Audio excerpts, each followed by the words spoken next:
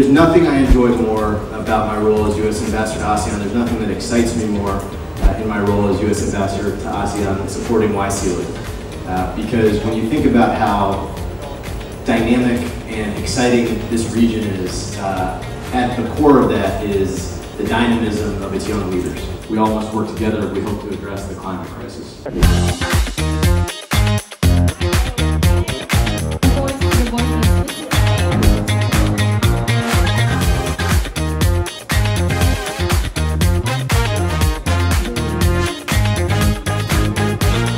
This is definitely a space that it creates healthy conversations among young leaders across the region, and bringing young people from different parts of the region really gives us the opportunity to come up with solutions, because I think solution is what we really need at this moment.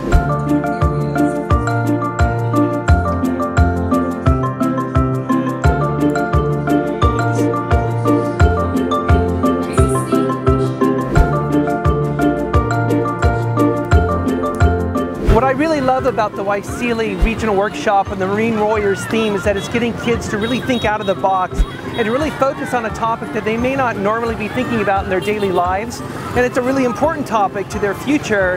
And the Game Jam part of it, it's really trying to figure out how can we actually take that awareness and turn it into an action.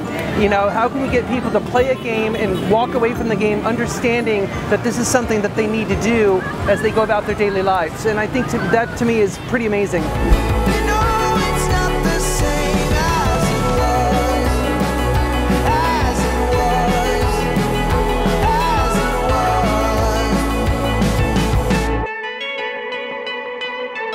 So my experience so far during the YSEALI Marine Warriors Workshop is truly amazing. It's so fun learning new stuff and insight from experts and scientists and NGO workers. And it's also been very cool to engage and talk to incredible leaders across Southeast Asia.